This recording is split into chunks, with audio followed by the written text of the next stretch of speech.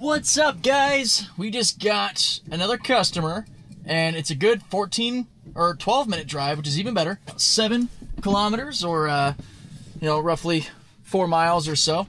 And we're just gonna see how FSD does. So we're gonna stay in standard mode.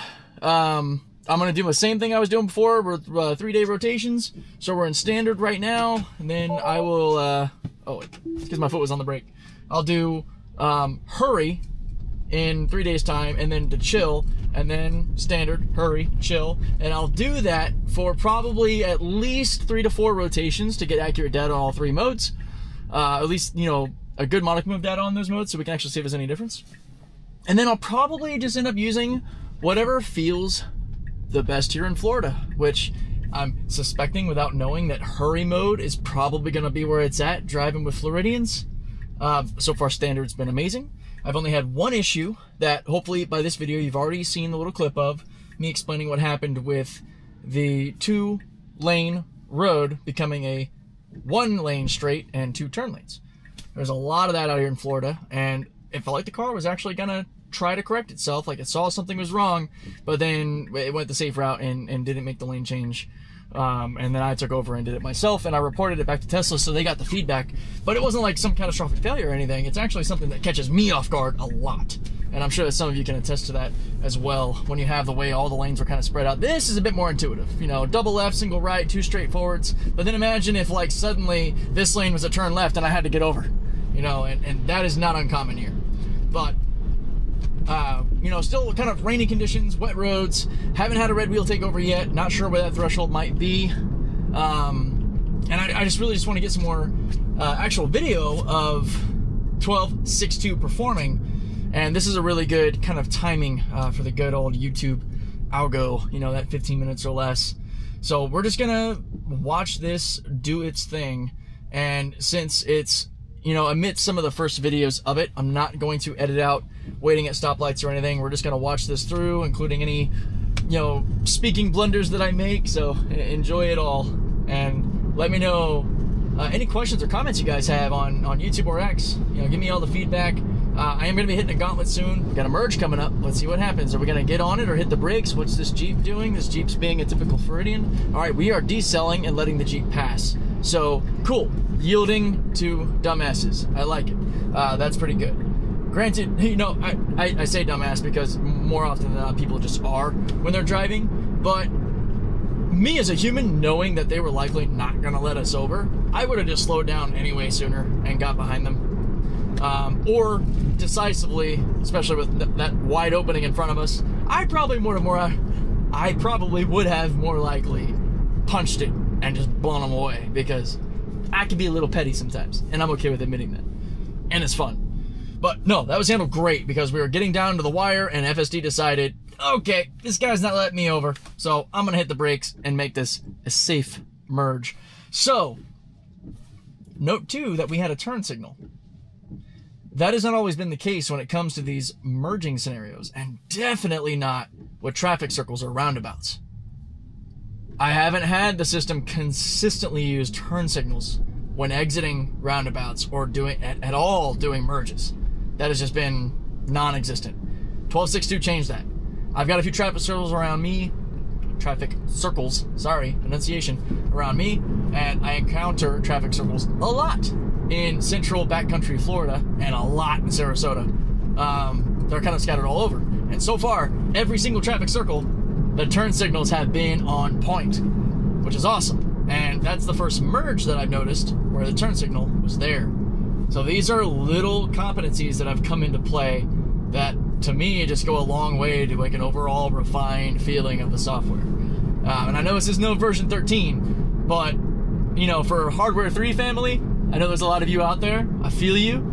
Yeah, it's important. It's another reason that I'm keeping this car even when I get my new one, because Mew and I are going to monitor Hardware 3's progression to whether or not we eventually upgrade hardware, or if we deal with a separate branch of an eventual version 13 that can handle it.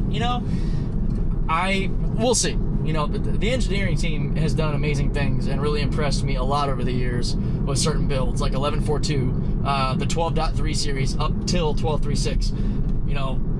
this may be an early indicator of another glorious 90 percentile software build. We'll see. I really would love to see that, because 12.542 I think is in the 50s. Not great. I would love to see this return us to a higher level. Hopefully you guys enjoyed that first customer video. Not necessarily Tesla talkative the whole time, but a good conversation and a fantastic first run, balancing city and highway, more back roads plus urban area customer trip, you know, just straight up. And not once did I feel like I had to okay, actually in the neighborhood there were 1 or 2 stop signs where it was just taking just a little too long, and I was like fighting the ears to tap the throttle. So there is that. But the actual drive, like once we get onto the roads proper, I didn't feel like I had to do anything. All the way up to like when we dropped them off and it pulled into the dealership. So that was really cool. You can probably tell I'm pretty transparent with my excitement or my feelings about things, and I will talk a little faster and be excited and stumble over my words. And, you know, I do apologize for that, but you're getting authenticity, you know. You can at least kind of vibe off of my moods, my feelings, because when I'm not happy with it, I'm sure you saw in a lot of the 12.542 and 4.1 videos that I wasn't super enthused with a lot of what was going on. I mean, it was still an impressive tech to some of my customers, but for those of us who have been on FSD for many years now, yeah, it was a bit of a struggle bus. This, however, so far, has been a nice breath of fresh air. And again, it's early days. I'm in the FSD update honeymoon phase. Very much aware of that. And I want to make that very clear to everybody. Data is, at the end of the day, the king of what's actually going on. And that is going to be very relevant on the dashboard. So, for anyone who doesn't know, my true passion in all this is the science side of it. The field science, the field testing, the data breakdown between my data bro Elias and I, from the community tracker to my personal CYBRLFT dashboard, both of which you can find a link to in the description of the YouTube channel and on X. The link to it on X is actually in my bio.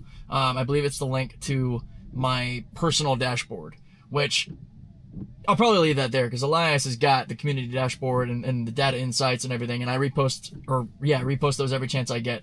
So all the data's there. My dashboard is damn near updated in real time. I think there might be a couple of hour refresh rate on the customer success stuff, but as far as my use of 12.6.2 and for the customer side, where I'm driving and the heat map and everything, we got to run a little update on it because it's been a little while. We got a few more regions to add in that I've been to because I am going everywhere, guys. We might have an interesting construction section coming up here, like one of those like follow people around with a guy holding a stop sign. I guess we'll see. I can't really tell yet. Oh, let me get my defogger going because that is the trick for keeping this darn GoPro from overheating. I'm waiting to do any excess purchase or extra purchases until after I've got Mewtwo, the new Performance Model 3, so I'm going to deal with this GoPro until then and then probably get another Osmo. But not to completely derail the conversation too badly here. Yeah, I've totally lost track of it. Oh no, the data, the dashboard. You can click into it and you can click on everything. You can click on all the different software breakdowns on the right side of the page. I'll put up probably an overlay here on the screen, or actually it'll be over there on that side of the screen as you're looking at me to show you what you can click on and look at. And it is completely open and access to all of you guys. You don't have direct access to the raw data because for, you know, a mixture of security reasons and privacy, as well as making sure contamination is avoided. But you can fully interact and look at everything on the dashboard on mine and on the community tracker, and then please ask us questions if anything doesn't make sense or you just want more insight or suggestions and feedback, because that goes a long way to how we've evolved the data presentation. Elias is the mastermind behind the actual data visuals, and I'm basically the communicator. I do the best I can to make it make as much sense as possible and fun and share the passion of the data behind FSD and how it's performing. And you know, it's been really great to measure from all the way back to version 10.8, even before that, you know, kind of a bulk of 10.2 back in the very beginning when we got this. Oh, it's actually a traffic light instead of the person holding the stop sign. So in that case, FSD would handle it really well. When the person's just kind of holding the sign out, that can be a bit of a challenge. There is a video on my channel. If you go back a little bit, you'll see FSD tracking off-road and everything, following everybody. But when we were the lead car, I did have to disengage because the person was standing off the road just holding a stop. and the car was reading it as a stop. Here we go, guys. Traffic circle. You'll see what I'm talking about. As we exit the traffic circle, turn signal on. Bingo! That one was actually a little bit later than the others. It was kind of turning the signal on as you're passing that rightward exit point. But yeah, I've loved that. Turn signal competency. Sorry, my goodness, my words are just blending together. Turn signal competency is definitely apparent in this build, and it's so obvious because of how lacking and non-existent it was in the previous build. So, and again, as you've seen from me a lot with the rain and all, I don't just show you FSD performing in hunky-dory, sunny weather where people try to claim like you gotta be in sunny San Diego or LA or San Francisco or whatever for this to work right. No, you get real-world stuff from me. And a lot of you already know this, but for anybody who's viewing me for the first time, this is the channel or the X account where you are going to get the transparent, real-world RoboTaxi experience. How is FSD performing? Is it getting better? Is it getting worse? Can it handle all these crazy scenarios? I'm your guy, and I'm confident in saying that because I've done this for a while. I love it, and I will always be transparent and objective and science-focused with this. As much as I love Tesla, and as much as I could proclaim to be an Elon fanboy and all this, that, and the other, when it comes to this sort of thing, my scientific integrity comes first. And if you doubt that, good on you, first off. Never take anybody at face value. Skepticism is a wonderful thing and needs to be applied everywhere, regardless of one's expertise. But you can just look at my track record, look at everything I do, follow me going forward, call me out, challenge me, ask me questions. I love it all. And what are we doing? We're turning in. So we're pulling into this. All right, so we have a gated community here, and this is a very unique case where, you know, I have to get involved just to get in here. And this is something that has to be handled on Tesla's side, not necessarily, Tesla's side as far as how they're going to handle rideshare and all. So I'm just taking over to figure out what's going on here. We actually have a crossing guard thing. Let me see what our visitor tab actually says, because this is a single entry point kind of thing. Lovely rainy weather. Okay, thank you so much. Please retrieve your driver's license. Have a good day. Awesome. Thank you so much. Yeah, we're good.